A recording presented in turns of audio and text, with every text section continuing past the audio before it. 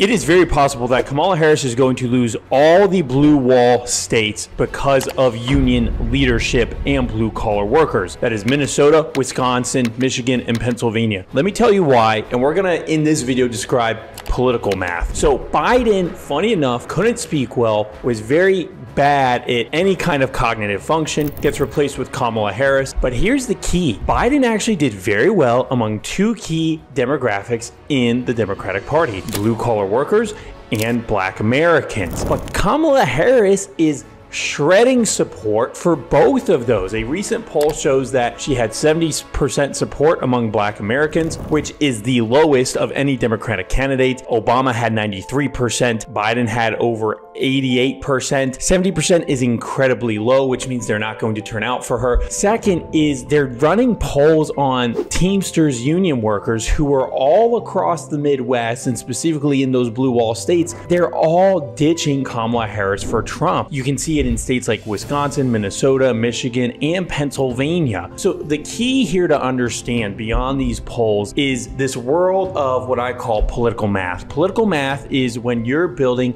a political party, a political movement. You're trying to figure out what issues you're going to use to build your coalition. The hard part is coalitions and issues based around coalitions always are give and take. It is a zero-sum game. For example, are you pro-life or are you pro-abortion? Obviously, that's going to gain you a certain subset of voters, but how pro-life are you? So for example, Donald Trump has walked back a lot of his pro-life statements, saying he's not trying to do a national abortion ban. What is the political math on that situation? The political math is this. Donald Trump is assuming that most pro-life people are going to vote for him anyway, and the very marginal few voters that he's going to lose over going to be not as pro-life as he was in 2020 makes up for the amount of people that he's going to gain by being moderate. This works for someone like Kamala Harris as well. Now, we saw polling around Joe Biden saying that he was sinking the polls, doing terrible among Trump in huge percentages. I don't know how true those were, but here's the key. The political math for replacing Biden with Kamala Harris was that even if they're going to lose some of these blue collar workers in these blue wall states, they're going to make up for it with the enthusiasm of the general population being brought together by Kamala Harris. I'm not saying that's true, but that was the political bet. Anytime